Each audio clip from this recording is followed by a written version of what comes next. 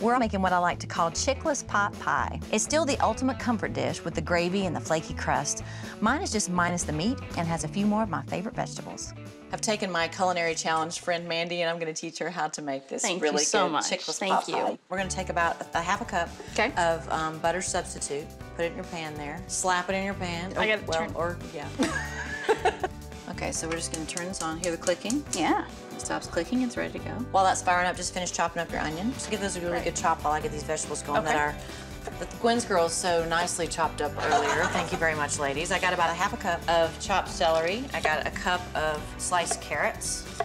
And I got about a cup of diced potatoes. I really like to, because I don't like to spend a lot of time in the kitchen, when I'm doing this, I chop a lot of vegetables and I put the ingredients that I need in Ziploc bags in the freezer. And that way, when you're getting ready to make it again, your vegetables are already chopped for the next time. That's just easy to do. About a cup of green frozen peas, which are not wanting to come out. There we go. Whoa! I'm just gonna put these on the boil while you're working on these.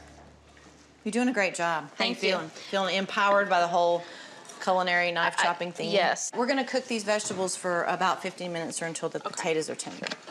They say cook to translucent, which means clear, but I don't mind if they brown a little bit because it's really, really good. We've had a lot of fun over the years. Yes, we have. We have had a lot of fun. I'm just gonna say, that's impressive. Thank you. You're doing a really good job. I feel like they look great. You do, yeah. I'm gonna add a third of a cup of flour. What is that gonna do? This is gonna make it thicken up really fast, and it's for the gravy. So just stir that right in. Great.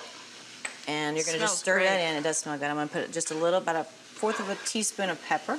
A half a teaspoon of salt, fourth of a teaspoon of celery seed, and garlic powder. I'm gonna get some vegetable broth to go in there. Okay, great. This smells fantastic. Doesn't it smell good? And so far, it's not hard, right? No, it's not hard. So this is vegetable broth. We're gonna put a cup and 3/4 of broth in here. That is looking so good. I'm gonna pour this in slowly while you're stirring. A little facial? Yeah. Or a ladies and gentlemen, Trisha Yearwood coming through the fog. Yeah. That's looking really good. You just keep stirring. That's gonna thicken up a little bit, and then we're gonna put almond milk in it.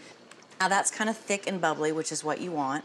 And that takes about 5 minutes. And then we're gonna add the milk. It's gonna get nice and thick.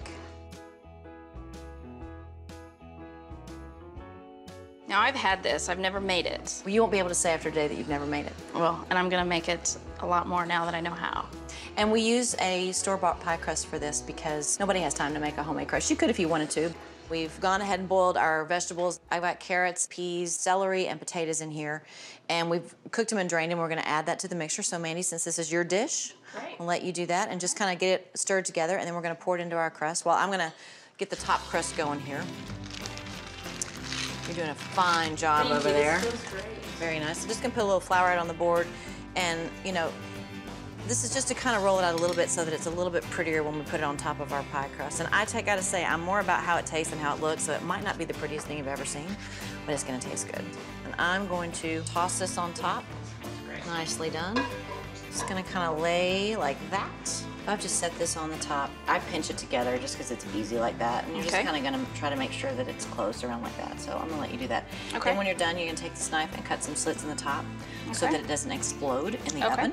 We're gonna cook that at 425 for 30 minutes because everything inside it is already cooked. We got comfort food going and we don't feel like we're missing anything, and we're doing our body good. And all veggies. This is a happy plate right here.